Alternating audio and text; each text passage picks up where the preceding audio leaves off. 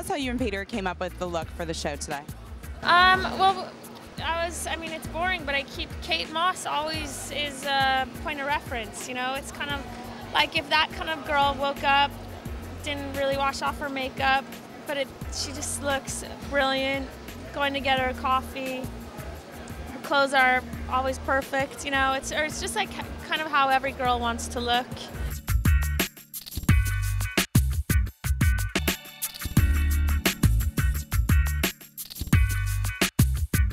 Creating a little bit of like a masculine brow.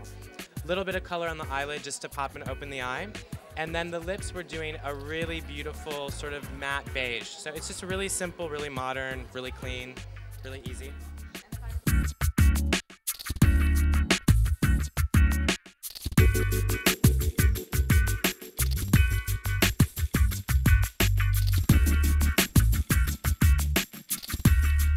The hair from the ponytail, we've just wrapped inside around it, so it's just hair that's kind of turning inside itself, really. So it's almost a bit shell-like.